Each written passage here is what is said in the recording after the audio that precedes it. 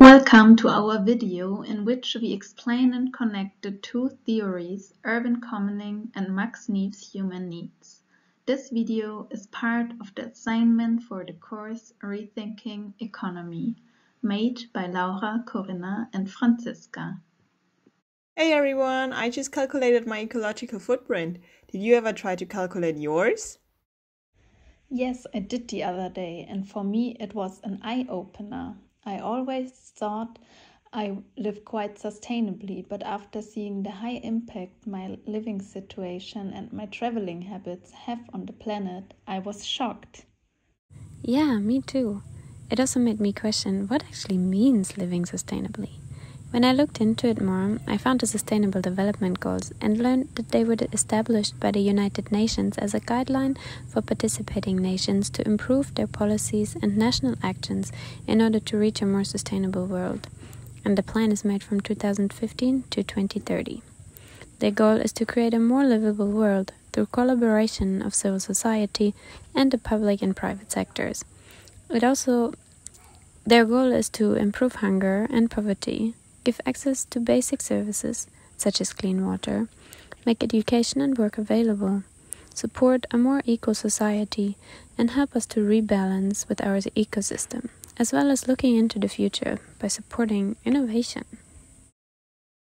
I too find them interesting and I'm excited that 193 countries have joined, but I have also heard criticism about the introduction as they don't consider systemic dynamics but are rather a set challenge between countries to race for accomplishing set numbers. I think with the SDGs and their criticisms, we can actually see how widespread this topic is.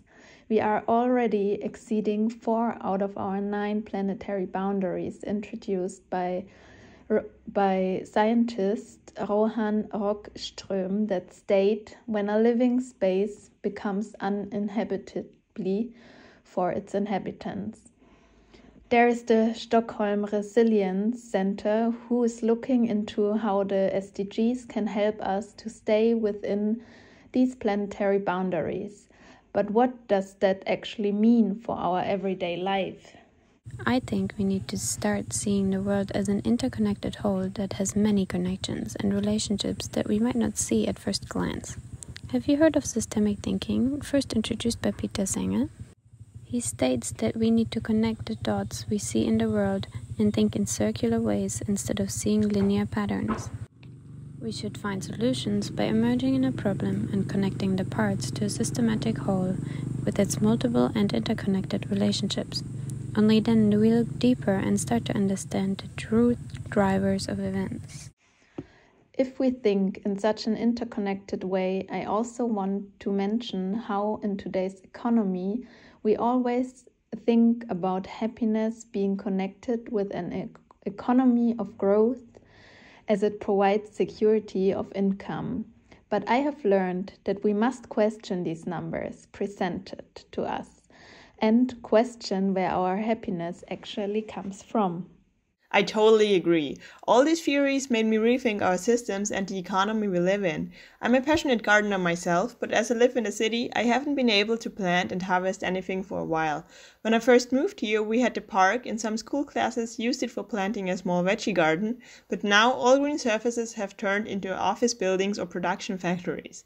It's very sad to see. But as I have learned to question things and look into topics, I have found that there are solutions and that initiatives can be taken. Absolutely. I heard just the other day, this concept of green spaces being sealed that you mentioned is much discussed. Also, here we see how important it is to question statements and actions and how they relate. And as you said, Corinna, rethink the origin of numbers and how they relate to each other. And how important it is to find a solution together by viewing a problem from various angles. Exactly. Have you two heard of communing? That might just be the solution for all these green spaces being taken by development.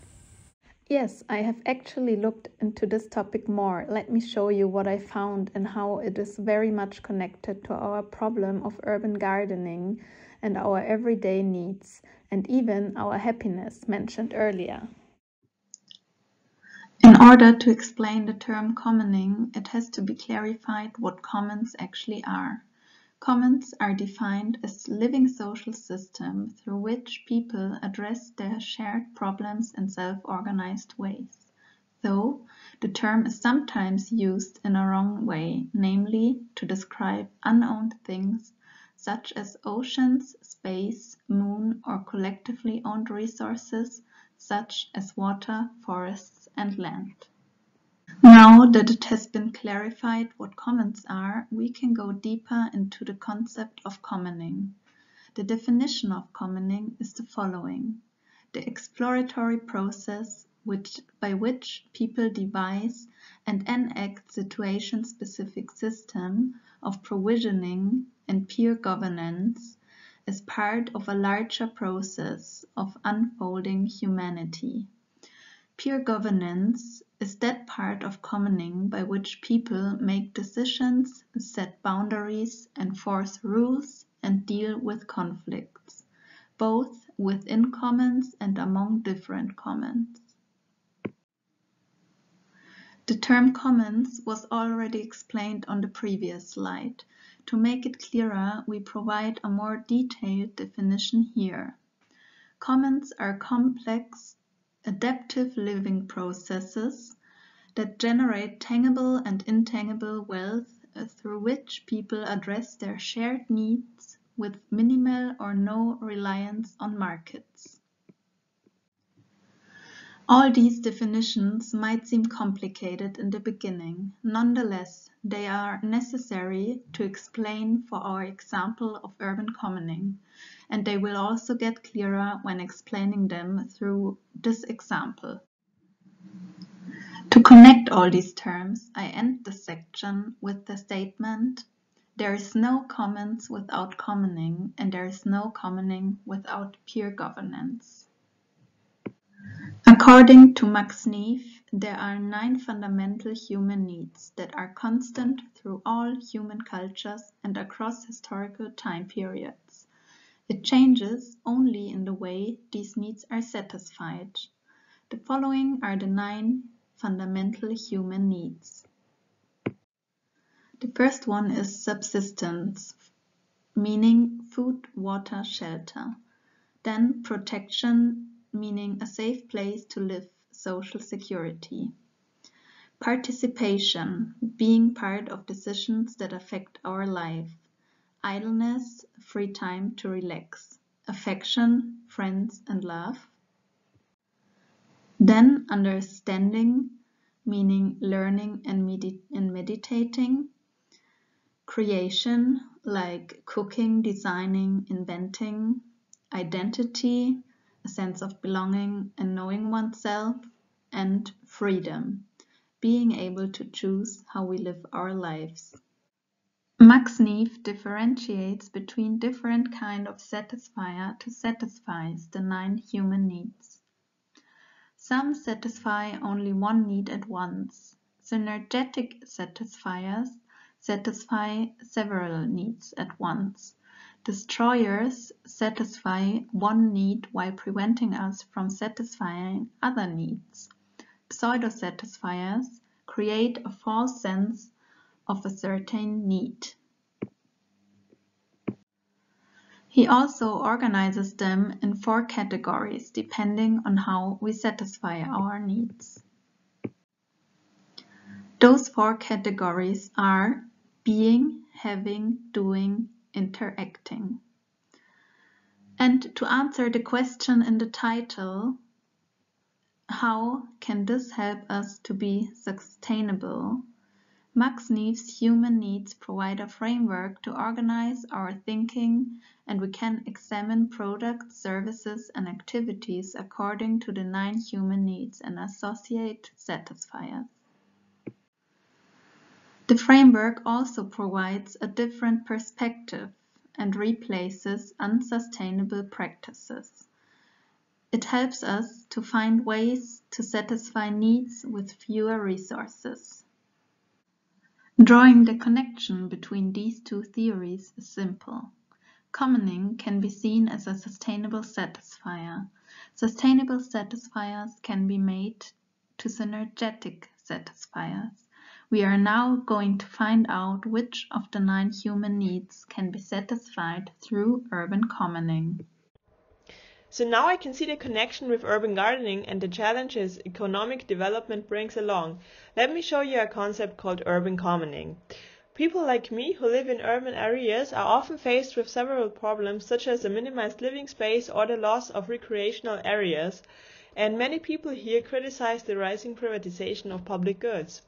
In order to tackle these problems, citizens all around the world have come up with small but effective methods. Urban commoning. The concept can be defined as the making of alternative public space and/or social relations outside the market-based economy. It can take on many various forms in urban space, such as community building, community gardens, or even an alternative economic production within the city. The most popular form of urban commoning, however, is urban gardening and farming. The aim is to let the population decide for itself how to use its resources and to fulfill needs that have been neglected by the city councils. However, the whole concept is also based on some basic rules. For example, it has to be defined who has access to urban commoning areas or which parts of the city can be transformed into those areas. Over the past few years, the phenomenon of urban commoning and the creation of commons in cities has gained much popularity all over the world as people's needs and expectations have changed, working together towards facing the universal problems and issues. So, to make this whole concept more tangible, I would like to share 2 examples of urban commoning with you, which I really like. Since 2012, an area in Paris has been transformed into an urban commoning and gardening space. More than 400 people live there, and they are independently tending the garden and are responsible for its well-being. The area contains a microfarm and a recycling facility, both also operated by the inhabitants. A different variation of urban commoning has been developed in Madrid, named El Campo de Cebeta. Architects wanted to counteract the gentrification of the old town and created a space designed and maintained by the residents themselves. Together with the residents, the architects created a cultural space for all ages. However, this example also portrays the difficulties of urban commoning. The organizers feel like it is almost impossible to maintain an urban commoning space like that one without the help of the city council. So this shows the need to already include urban commoning spaces while planning cities. Finally, it's time to come back to the question of which human needs can be fulfilled by urban commoning spaces. As we have already heard, commoning can be defined as a sustainable satisfier which can be transformed into synergetic satisfiers based on Max-Neefs framework. Let's now apply this model to the presented urban commoning spaces in Paris and Madrid. Frankly, in the context of urban gardening or farming, most human needs can be satisfied and are hence seen as synergetic satisfiers as they complement and influence each other. We identified the following needs that can easily be satisfied one way or another within the concept: subsistence, protection, affection, understanding, idleness, creation, identity, and freedom. Each of these needs can be satisfied as they can be classified into one of the 4 existential categories that were introduced earlier on. For example, the need of affection is satisfied by creating friendships in the urban gardening space and by building a relationship with nature, while at the same time it satisfies other needs such as the need of understanding by educating oneself on nature and the processes within. The only need that might not completely be fulfilled and can therefore be seen as a pseudo-satisfier is the need of participation. Even though actions such as work or interaction within a community are met, urban commoning spaces might exclude certain social groups or people from participating simply by being exclusive spaces within a bigger community, namely the city. The same satisfiers and also pseudo-satisfier can be adapted to the example in Madrid, even though different aspects of the needs are satisfied. For example, the need of affection is satisfied by creating a space of togetherness, and it also satisfies the need of creation by being productive together and by building and designing a common space. Isn't it interesting how all is connected and how looking at a problem with a certain framework can help to understand a problem more holistically? Yes, I agree. And I just want to mention that for city planning, it is actually very important to integrate more commoning spaces and make them available to a large group of residents, such as common gardening spaces, because it also gives residents back their voice, which is an important political tool and also a big social aspect for urban gardening. Exactly. This could also be a solution to the mentioned issues before. I guess concluding, we can say that we have learned to look at the interconnectedness of our world. Rethinking is the way. Thank you for this great conversation and these interesting insights, guys.